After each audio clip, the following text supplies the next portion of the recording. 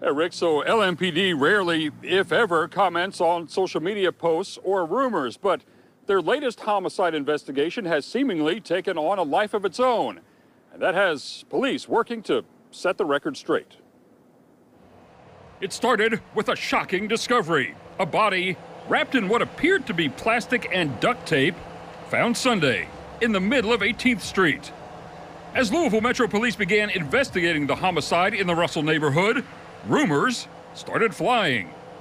Along with an image of the body, some social media users started false rumors that there had been more than one victim.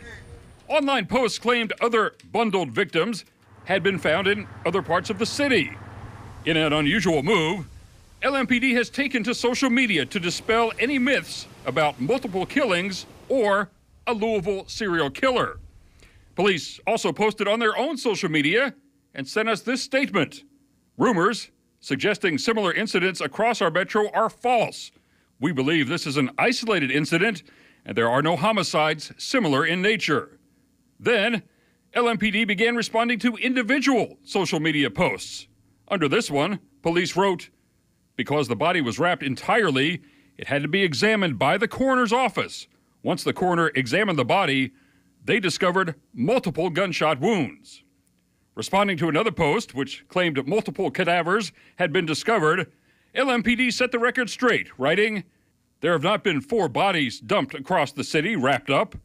There has been only the one at 18th and Ali." And despite all the rumors flying around, that body that was found dumped in the street was real. The victim has been identified as 34-year-old Mitchell Jackson Jr.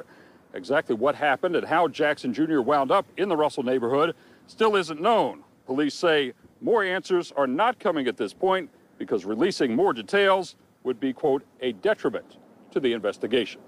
And we're live at LMPD headquarters tonight. I'm Randall Cam, WLKY News.